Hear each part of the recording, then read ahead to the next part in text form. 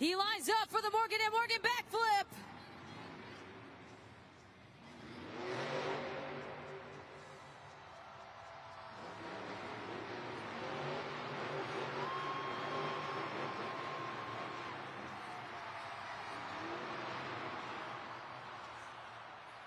Make some noise for Mike Christensen in Vendetta.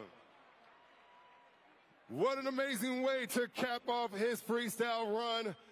Ladies and gentlemen, lock in those scores at judgeszone.com. You have less than 20 seconds.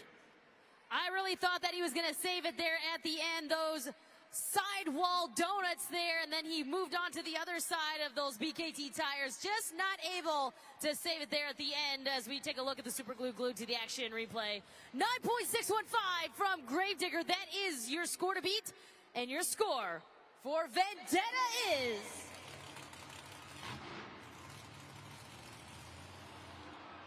on 8.875.